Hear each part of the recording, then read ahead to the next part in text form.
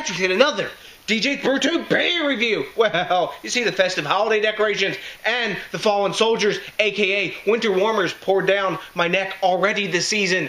And it's time for another one. And from whom do we have the another one? We have one from Point Brewing Company, aka AB InBev today. That's right, out of Long Island, New York, US of A. Yay, yay. And we have their Winter Ale. Now, this is a vintage 2012 Winter Ale. This is pre-AB InBev buyout. That's right. This is an amber ale in style, and it's available in the winter. Oh, you're surprised because it's called Winter Ale.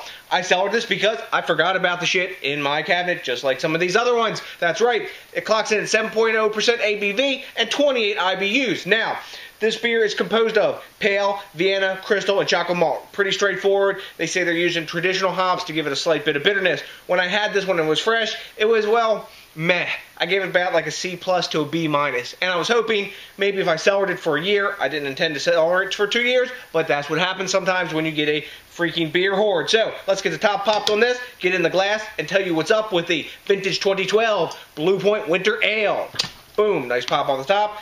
Oh, it's a twist off. Even worse. I wonder how this one's cellared. Lovely, obsessively collectible crown, even though I hate twist off. I can even use this bottle for homebrew. Guys, breweries, twist off suck. But you know what? I guess it kind of fits since they've been bought out by AB InBev. Twisties are the Budweiser style, aren't they? So, let's get in the glass and stop bitching. Alright. Pouring nice and clear, even though we've got 2 years on it. Let's see what kind of head we can get from this bad boy. We'll pour it tall. Got plenty of room in this Poco glass here. Let's get the appearance. It's a super clear with a gigantor head, and I didn't really pour it that aggressively. But super clear, copper amber color. Plenty of streaming bubbles coming up from the bottom. Actually, you know what? For a 7% beer at 2 years old, a 2.5 finger head really is quite impressive. In the center, we got some soap sudsy bubbles, and around the sides, it's super tight. When I swirl it, getting tons of glass lacing and some nice alcohol legs starting to form up at the top here. Look at that little evaporation of the alcohol against the inside of the glass. Anyways, you know what? Take a look, guys, there. It's a nice looking beer. It's kind of inviting. It's got those lovely amber gold colors. It's saying, hey, pour me down your neck and drink it. Maybe you'll get drunk and happy and like me more. I don't know. I had some girlfriends that were like that too back in the day. Anyways, I'm digressing. You're not surprised. That's what I do. Anyways, let's put my nose in the glass here and tell you what's up with the aroma. Caramel, a little bit of citrus, toffee, maybe a bit of burnt brown sugar, and that's about it. It's not a very complex aroma at all. It smells maybe a little bit Martin-like because there's some floral hop in the background also.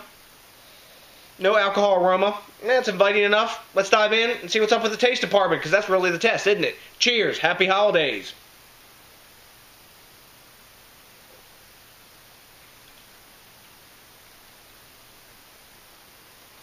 Well, when I drank this before, it was kind of meh, and it's kind of meh now. There's no stale taste, no oxidation, none of that. It's cellared fairly well. Maybe a little tiny bit of that like oxidation, like cardboard taste.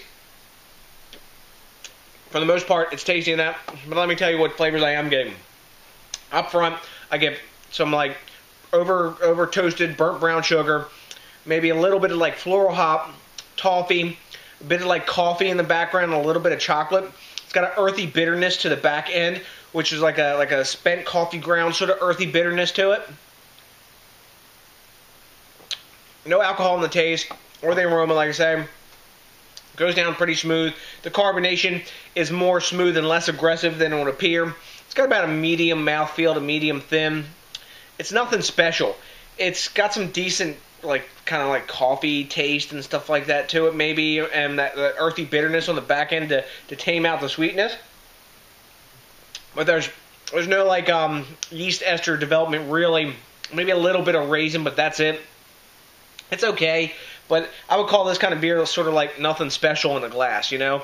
It's got an okay taste, and new, it's less than okay, so it's as improved maybe slightly, but cellaring really didn't do anything for this beer. Some beers it does, some beers it doesn't. For the Brooklyn one, it actually improved it, as did the Canine Cruiser here, but this one is just, meh. I wouldn't buy this beer again, but it is, you know, sort of a safe kind of winter ale sort of thing. And like I said, fresh. From what I can remember from my notes that I've written down, not that I remember all these things, but I do write notes on pretty much every beer that I drink because I'm a beer geek and that's how I roll. But I didn't like it then. I think I gave it like a C+. I'm gonna go with a C+ on it still. I'm gonna give it a 79. This is one of the lowest beers I've scored recently because I've picked better, but it's an okay beer. I wouldn't drink it again. I wouldn't seek it out again. It's not offensive. If I was served it, I would accept it because, you know, that would not be inhospitable if I didn't, but it's nothing that I would seek out or drink again. So, if you've had this beer, let me know what you think. I like the quid pro quo, and I really like it when you think locally, drink locally, and support the craft beer movement. Just maybe not this beer in particular. So, to the next DJs BrewTube, please remember to rate, comment, and subscribe, and hit that like button because what's that do? That puts my happy face on. So, I'm going to finish the rest of this beer. I'm contemplating drain pouring it, but I'm going to finish it because, you know what, I paid, you know, hard-earned dollars for this, and we're going to let it roll, right? That's right, of course. So, to the next DJs BrewTube, thanks a million to each and every one of you for watching. Please, oh, God, I need more beer. For watching, please remember to rate, comment, and subscribe, and hit that like button. Until then, I got nothing for you but a bunch of love for you, not for this beer, and a peace out!